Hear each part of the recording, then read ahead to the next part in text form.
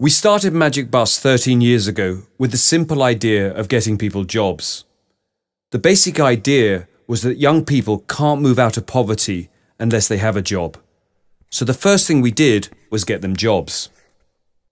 But we failed. Because we didn't realise that you couldn't just take an 18-year-old who'd been living in the slums or on the pavement and put them in a work environment without the vital and complex ingredients that are required to develop a young person properly. It was irrational to expect them to have the same work ethic as you or I. We realised we needed to work with children at a younger age and nurture them on a journey. This ultimately became the Magic Bus journey, from childhood right through to livelihood. And employment was the end game. The journey was set. We needed to understand the components required to ensure that a young person developed with the greatest chances of success, chances that would ensure that they became successful employees. When we started to look deeper into the situation, we learned that globally, poverty used to mean anyone earning below $1.25 per day. Then, India unilaterally moved its poverty bar to $0.4 per day, which lowered the numbers from 700 million to 300 million living on this amount. And whether we say 300 or 700 million, the reality is the scale of the problem is unprecedented and therefore needs to be thought of in a unique and unprecedented manner. With these numbers, it has to be about finding bang for the buck. Coming from a business background where I was involved in running Cox & Kings and then co-founding ClearTrip, we focused on building an organisation that could operate at scale from day one. So we started to first tackle the question of how to address the challenge of solving the problem of employment for these youth in a scalable and sustainable manner. First, we spoke to the academics to understand what the curriculum needed to achieve. Then we partnered with organisations like the World Bank and UNICEF to develop the solution. In the journey to employment, we learned some key things, and we know we needed to solve 4 key issues. The first of these is empowerment in the areas of education, health and gender rights. We needed to create a fair and social political system, a democratic system in the community. We also needed to access financial prospects for young people, livelihoods and jobs. We also added a 4th ingredient, employability skills, work ethic, confidence and emotional intelligence. Let's call these 4 inputs poverty kill. This looks quite complicated, but luckily in India we have a government and 3.5 million charities working on various aspects of solving this. But every day the problem is getting worse. We're failing. Again, very complex, but mainly through lack of consolidation. NGOs, corporations and governments don't like to collaborate, though we know these 4 poverty kill areas are the 100% cure for poverty. So we decided to go to the source, to ground zero, the community itself. We quickly understood that the best teachers, or what we call mentors, are the young adults in the communities themselves. We know that if we can train them to deliver our program, they themselves become the best role models for children living in their slums. So we did just that. We developed 8,000 community leaders. We ensured that these mentors were trained in the 4 vital poverty kill areas. But we decided to use our youth leaders in a different way. We decided that we would start to aggregate what already exists so that children could be exposed to all these things without us having to replicate what people are already doing. We don't want to build more.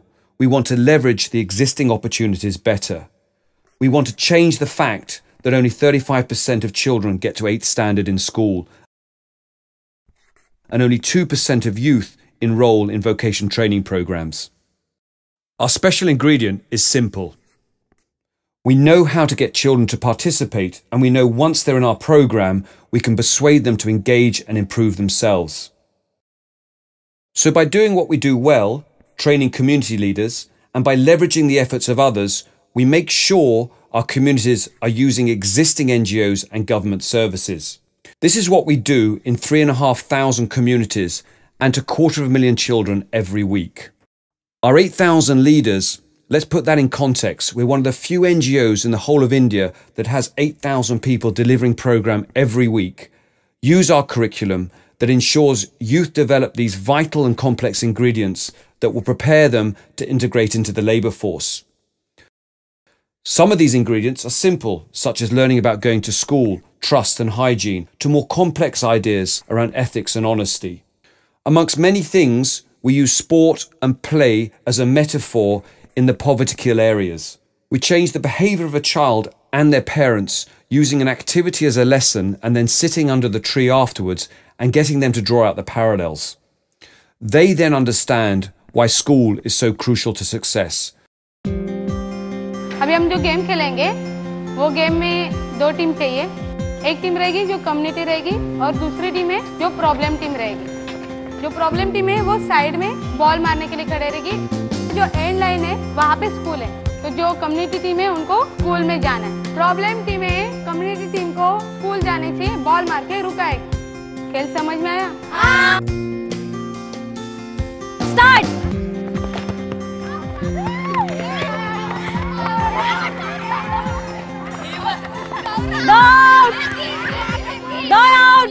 कितने जन school पहुंच पाए? School जाने से पहले कितने जन out हुए? 6 जन। क्यों नहीं पहुंचे? प्रॉब्लम टीम हमें साइड से बॉल मारी थी, इसलिए हमें स्कूल जाने में तकलीफ हो रही थी। ऐसे ही आप असल में जब स्कूल जाते हो तो आपको क्या क्या कठिनाई आती है? घर के काम में मदद होती है, पैसे का टेंशन को माँ बाप नहीं रहते, वो नहीं जाते। मम्मी पापा किसी की वो चाहते नहीं कि मेरा बच्चा पढ़े। पर गेम में आप में से कुछ जन स्कूल पहुंच गए थे ना? जो स्कूल नहीं पहुंच पाए, क्या आप उनको मदद करेंगे?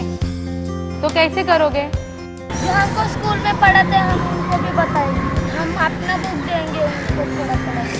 जरूरी है सबको स्कूल जाना ही चाहिए। सीखने के लिए जानकर ओके। पढ़ने को दिया तो आप लोग पढ़ने को नहीं आएगा, इंटरव्यू में आप अपना आगे भविष्य अच्छा होगा। जैसे अभी गेम में हमने कठिनाइयों का सामना किया, उसके लिए उपाय भी ढूंढा। वैसे आप जब स्कूल में जाते हो अपने लाइफ में, तो आप ऐसे कठिनाइयों का उपाय ढूंढते हैं?